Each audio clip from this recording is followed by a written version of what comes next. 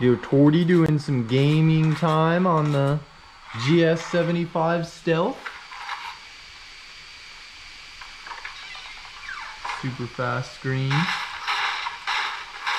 In the Steel Series keyboard, it changes the lighting based on your game, so it lights up all the buttons you use in Fortnite automatically, and then when you exit out, it goes back to whatever you have it set at.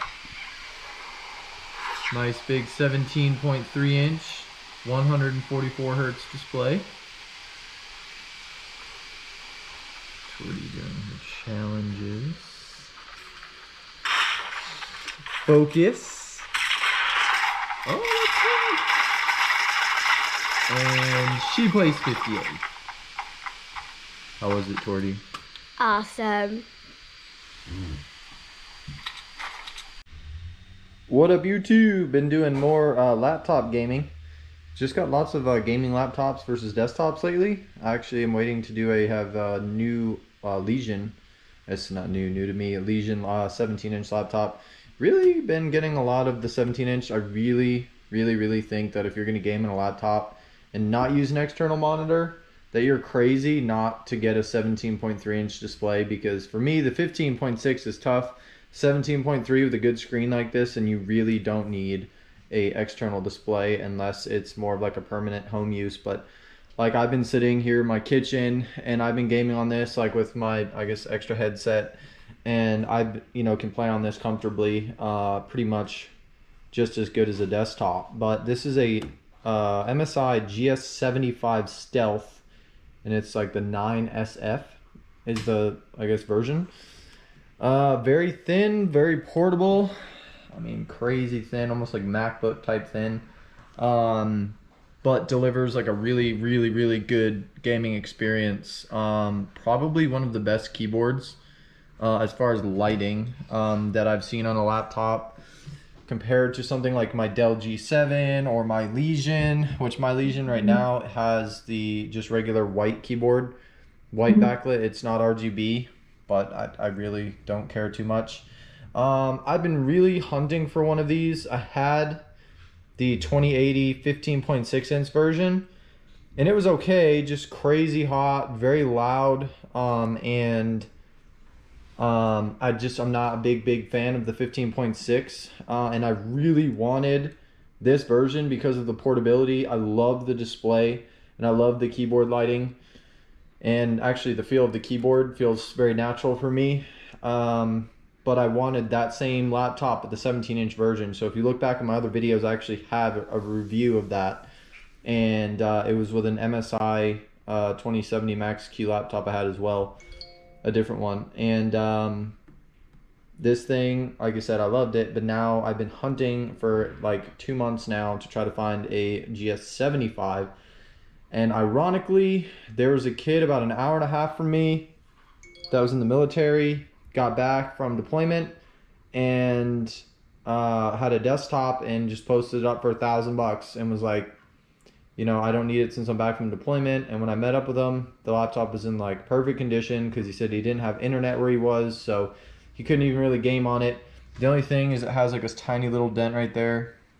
I guess it looks worse in camera, but you can barely see it. I really don't care. That's the only thing, I guess, that I noticed when I bought it. But like, the screen is perfect. The outside is perfect. Very aesthetically pleasing laptop. It is a fingerprint machine. Like right now it's pretty clean, but like you can kind of see like fingerprints right there. It's definitely a fingerprint machine because it's metal. But same deal. I try to review stuff, like I'm not real big on specs and all that stuff. I'm more about real world use. This thing is amazing to game on. Probably the second best I've ever gamed on. The very best was a Lenovo Y740 Legion with a 17.3 inch 144 hertz G-Sync with a RTX 2080. I just regret selling that. Went to a good friend of mine, so I'm cool with that. He loves it. The only thing I did not like was the Legions have this big, huge back piece, which is where all your ports are, which is nice, but it makes up for a much bigger machine. and it literally barely fit in my backpack, and my backpack is obnoxiously huge. So this thing right here fits in my same backpack like it's not even there. But this screen is like, I think 400 nit brightness. It's crazy bright, crazy clear. It's IPS. It's 144 hertz. It's butter smooth. There's virtually no bezel.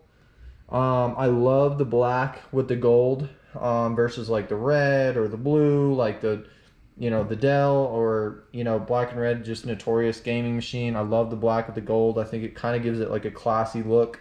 Mouse pad, I love it. It is big. It gets in the way when you're gaming, but there's a button up here. It is right here, F3. So you hit function F3 and disables it. So boom, problem solved. Like, so I've heard people complain about they accidentally hit the mouse while they're gaming, whatever. Like, just disable it, problem solved. But I've been gaming on this for the last 4 or 5 days, and I'm blown away. So this model is a 9th generation Intel i7 9750H, 6 cores, 12 threads, nice mobile processor, 16 gigs of RAM. It's got a terabyte NVMe solid state in it, and a RTX 2070 Max Q. So, I mean, y'all see my videos. I do play a lot of Fortnite on here, and it plays Fortnite beautifully at well over 100 frames per second. So with the screen, it is very smooth. I've been playing Modern Warfare on here. I've already pre-ordered the new Call of Duty, so I'm trying to play a little bit more COD to get freshened up on that, because I'm going to make some content when that comes out. So I want to make sure I kind of sort of know what I'm doing. The last time I actually played Call of Duty intensely was, I guess, like Call of Duty 4, the original Modern Warfare. Anyways, I pretty much owned every one since, but I haven't really hardcore played any of them. Right now, I'm using the I don't know what this is, G502 SE. I like it. I think it's a great mouse. It feels great in hand. It's got some good weight to it. But for Fortnite, this scroll wheel is very loose, where like I kind of need like a click. So if I'm changing guns or something, I can click up, click down. This kind of goes when it wants to and stops when it wants to. I mean, it's still going there. So I don't know. I don't really like it too much. It sucks because I love how it feels in hand. It's very like natural feeling. But anyways, I'm off topic. Back to this. Super thin, super lightweight. Like I said, these sell for a lot right now, even used, and I was thankful to find one for $1,000. Still undecided on if I want to keep this or let go of my Dell. The only thing I'm not impressed with in this is the Wi-Fi. So I am sitting here. My Wi-Fi is right there. And sometimes during gameplay, I get like that wireless internet, like, yellow-red connection thing when I'm playing on Fortnite, which is kind of crazy because, let's see, I think it might be a 1550i in here. We'll find out together. But I'm not impressed. It is a Killer E2500. And then it says Intel Wireless AC 9560, 160 megahertz. It's garbage. It's really bad. I think if I do sell the Dell, I'll probably take the Killer 1650X out and put it in here, because I mean, I don't know, I really think it needs to be upgraded. I don't understand, I mean, I have a 300 megabyte connection and a really good router, and I'm like 10-15 feet tops away, and it's giving me issues. So I don't know. That's, I guess, my only gripe. Does have Ethernet, so we'll go to the ports here.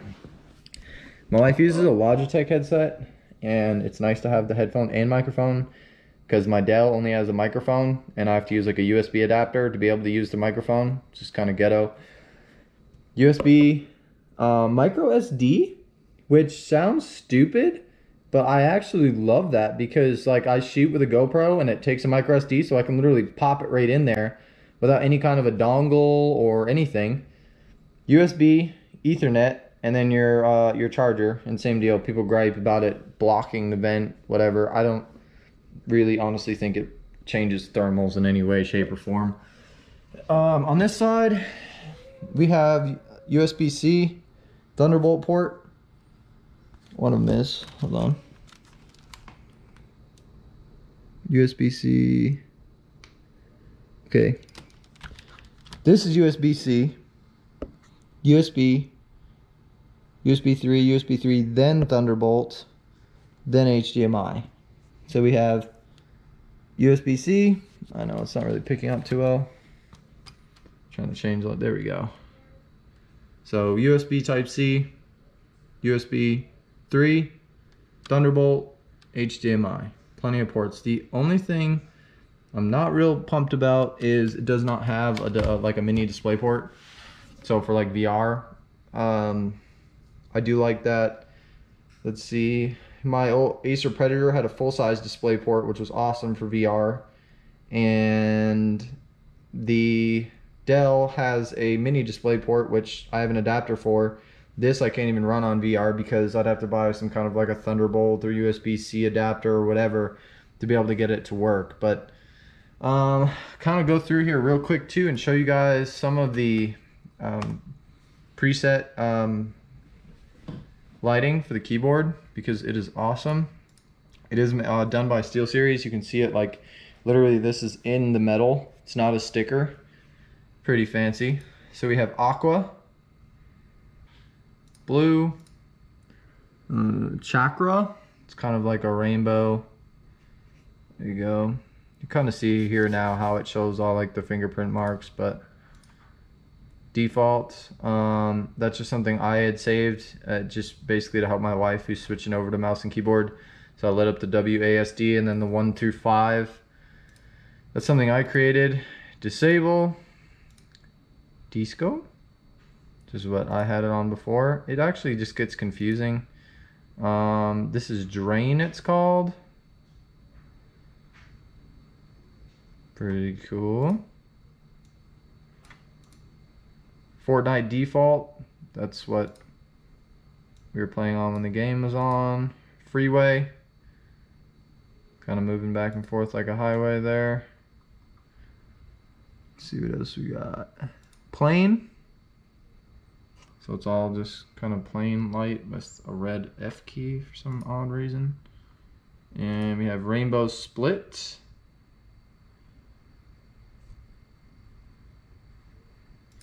And we have roulette. Kind of goes in circles in different colors here. But there's all sorts of different ways you can customize it.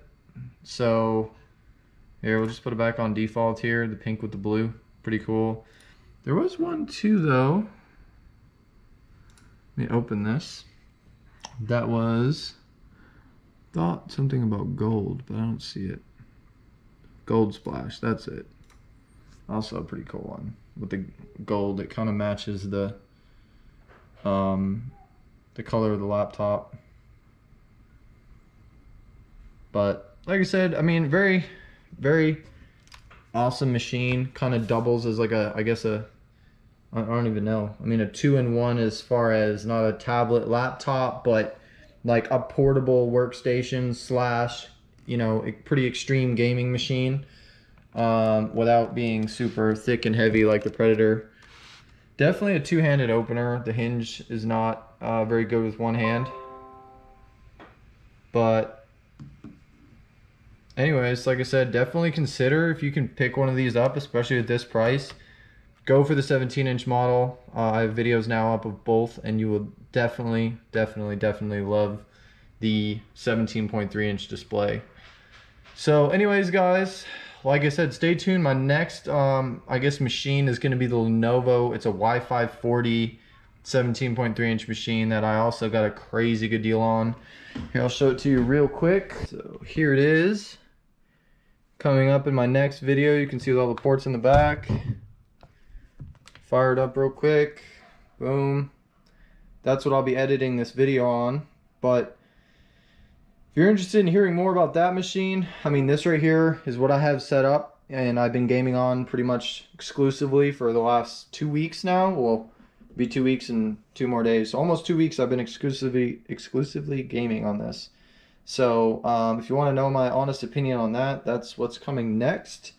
So anyways, guys, like I said, if you liked my video, please like and subscribe, and drop a comment below. And like, I've been really good about being responsive to all my comments. So if you have any comments, good chance I'll be able to respond to it. So anyways, guys, y'all stay safe and have a great day.